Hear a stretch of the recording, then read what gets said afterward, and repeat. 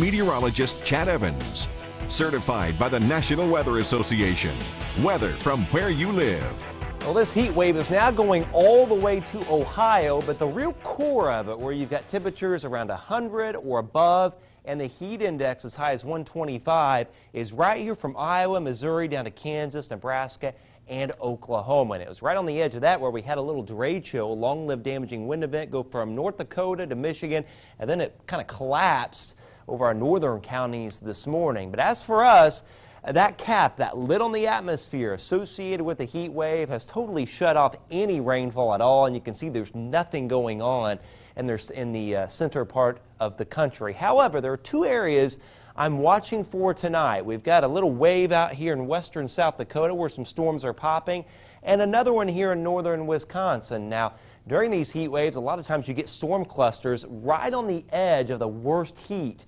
So I'm going to watch this area up here and that one in South Dakota, because if we can get a line of storms to form here, it'll probably move like this. It may actually move like that a little bit, a little more to the south than the southwest. However, we're so capped, there's a question whether that's even going to happen tonight. So something to watch for storms early tomorrow morning. But in the meantime, the heat is on. 94 Monticello, Logansport's 92 here at the station after 94 for the high so far today in the heat index.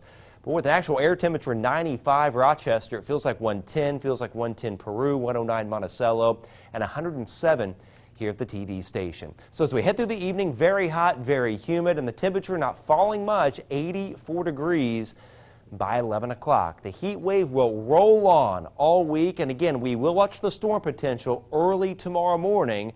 So some uncertainties about that. We're going to keep an eye on Wisconsin. Highs 95 to 100 all week, heat index to 115, and again, we'll watch tomorrow morning. And then there could be a few widely scattered storms Friday and Saturday.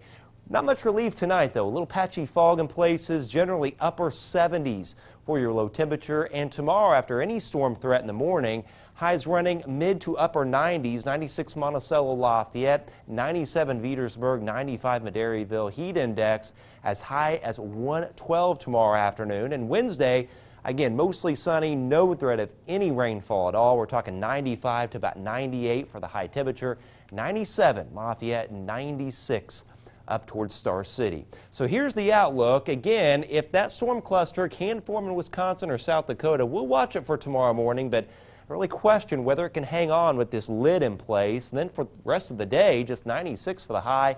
97 Wednesday. We're still capped, rain-free Thursday before maybe a couple scattered storms arrive Friday and Saturday, with highs running still right around 100 degrees. There's your 7-day forecast. Notice the temperature pushing 100 by later on this week. 99 Thursday, just a few very widely scattered storms Friday and Saturday, and even Sunday, Monday, still hot, mid-90s. So get used to this. It's going to hang on to early August, above normal temps. Wow. All right. Thanks, Chad. Well, experts are calling it a game changer. Doctors have performed the first ever MRI-guided laser treatment.